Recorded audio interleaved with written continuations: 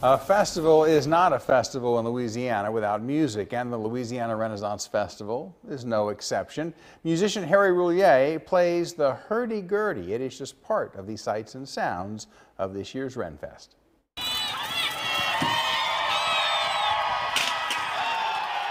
This is, the French call it a vielle, which is a fiddle with a wheel. In the English, they call it a Hurdy Gurdy.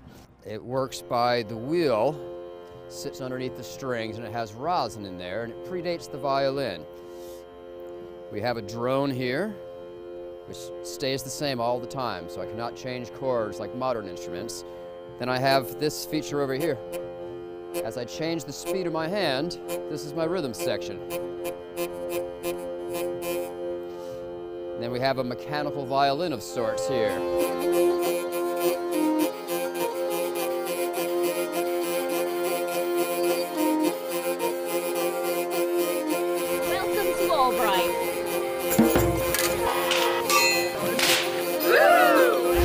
I need more food! The turkey legs. More fabric, more accessories. Think bling, think shiny, and of course do not forget a fantastic hat.